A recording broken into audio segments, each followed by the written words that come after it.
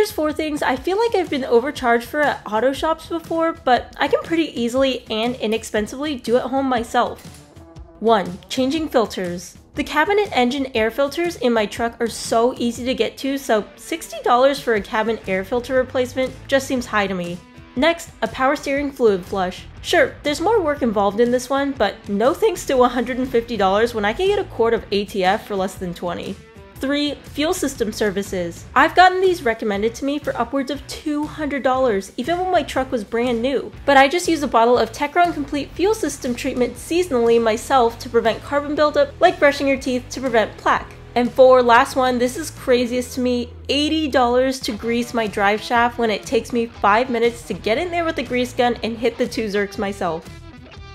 Have you experienced any of these before? I'm not saying all maintenance should be DIY, but sometimes it's simple enough to do yourself, so why not save the money?